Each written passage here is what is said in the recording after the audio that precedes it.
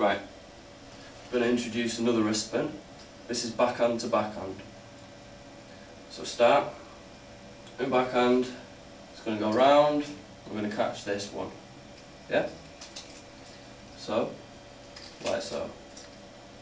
And this is the first spin that I've demonstrated that I call a constant spin, meaning you can execute it consecutively, one after the other, with no other bridging move, like so.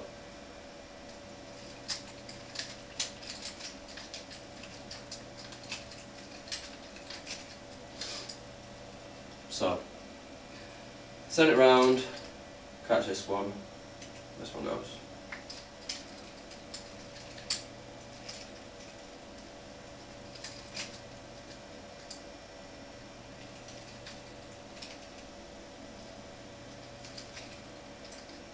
And then when you've got the individual move down, try it constantly, consecutively.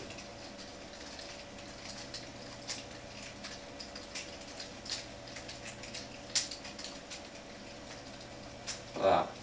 And also, there's another move that's a bit like this. I may as well demonstrate at the same time. I call it the broken back-to-back spin.